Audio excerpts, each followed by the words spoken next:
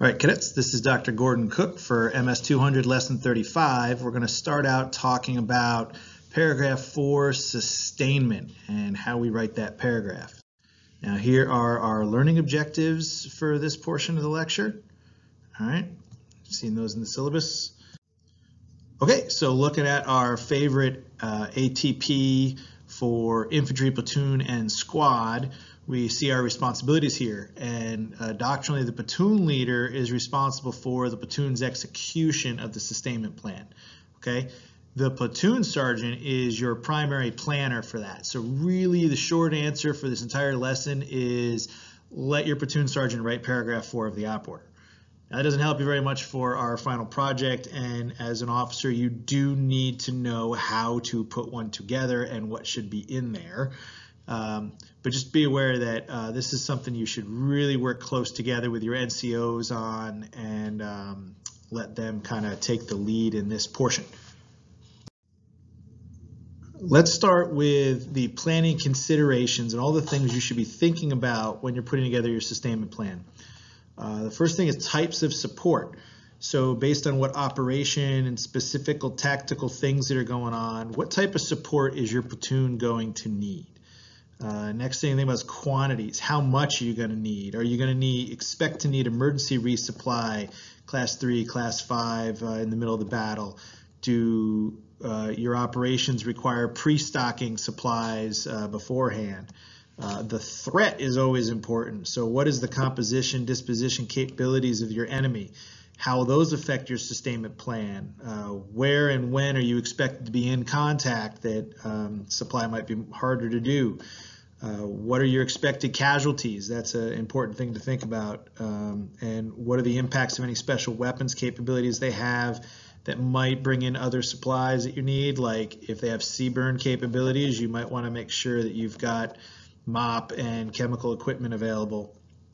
And how many enemy prisoners of war, EPWs, do you expect to maybe be picking up or having to deal with over the course of the operation?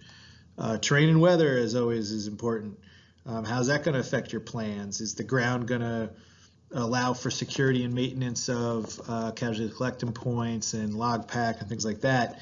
What are your vehicle and CASEVAC routes that you could take? What are your routes for evacuating contaminated personnel if that happens that you can use? Time and location of your operation. When and where are you going to need sustainment? Based on the locations you're in, expected contact, what are the best sites to put a casualty collection point?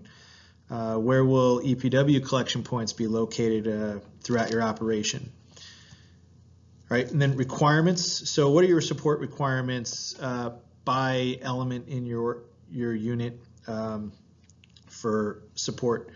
What sections have priority for emergency class 3 resupply, for example? What squads might have priority for emergency class 5 resupply based on what's going on over a longer mission?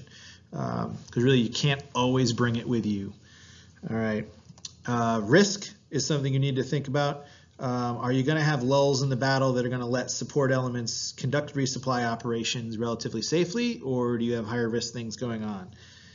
And last thing to think about is resupply techniques. So based on all the other information, how are you going to do your sustainment plan? What techniques are you going to use to make resupply happen?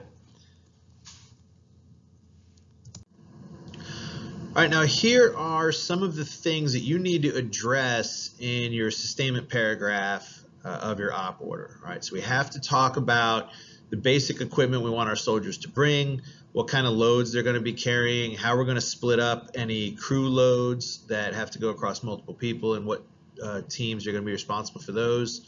All right, coordinate your resupply systems, how you're going to cross-level things. Food and water for your soldiers, how much is that going to take across the entire mission, and how is everyone bringing that until the next time you manage to get resupplied? All right, how are we doing maintenance? And then communicating to your soldiers in that sustainment paragraph how you're going to do your sustainment plan, what things might need to get rehearsed that come out of there. All right, and then along with this, medical is also something that falls under this paragraph. How are we going to provide aid to anyone who becomes wounded or injured through the operation, which might not necessarily be actions on the objective. We can have other injuries happen along the way as we're traveling. Right now, when we do our planning, you got to realize that there's 3 kinds of loads that we talk about as we go through our mission. First one's easy to think about is the fighting load. So this is what everyone's going to carry as they actually go into combat. So what are we carrying with us onto the objective, right? The most obvious thing is we need to have our weapon. We got to have our helmets. Are we bringing protective masks and NBC gear on the assault or not? Are we going to be wearing MVGs with us? And this is all MET-TC dependent for what you're doing, and other things can get left behind and not brought. So this is kind of that basic equipment you want your soldiers to have on them through the fight. The next one is an approach march load. So this is really when you start talking about putting on your rucksack. All right, so we're going out on the mission. We're getting to the approach to our objective. What do we got to bring with us? Because we're going to have food. If it's a multi-day operation, we might need sleeping gear. We might need extra heavier cold weather gear to sustain us through the nighttime. Those are things we might not be bringing onto the objective when we go into combat, but we need to bring them with us for the mission. So we got to know what that is, and that's what we're bringing with us on the approach march. And this last one that we got laid out here is the emergency approach march load. All right, sometimes there might be a need to bring some excessive amount of stuff. We kind of call that emergency because it's like you really don't want to do that unless you absolutely have to, carrying in extra supplies and putting really heavy loads onto the soldier's body to have to carry that in on their own. All right. Okay, so how do we actually do this and bring all these thoughts and considerations together? Well, we go back to our trusty battle book. So here's one of the slides in the battle book where you can write out your concept of support, just some description of what you're going to do. We can look in our table here with each of the phases of our operation and then go down it for each phase. What considerations do we have for these key classes of supply? I'm going to need water at the end of a long road march because we're out in the desert. I'm going to need to refuel because by now we've moved far enough that the vehicles I have are going to be, down below a quarter tank.